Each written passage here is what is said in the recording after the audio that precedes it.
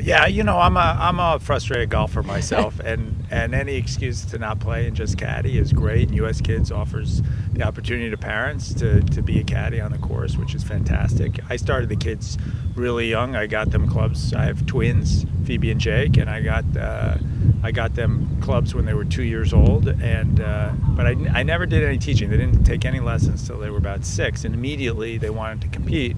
And U.S. Kids offers a fantastic opportunity for very little kids to play golf tournaments and understand why it helps to practice, because if you'll score better in the tournaments. Yes. And just the opportunity to win some hardware and just feel the pride that you get taking home a trophy at the end of a day motivates the kids to practice.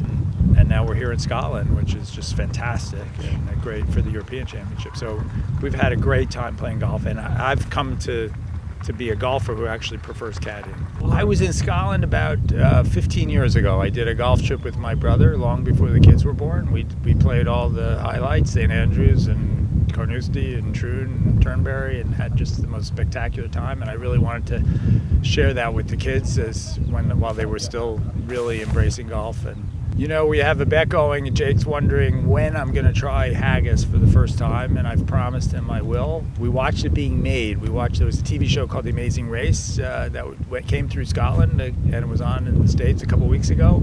We watched haggis being made, and so we're well aware of what goes into it, and we're excited to try it.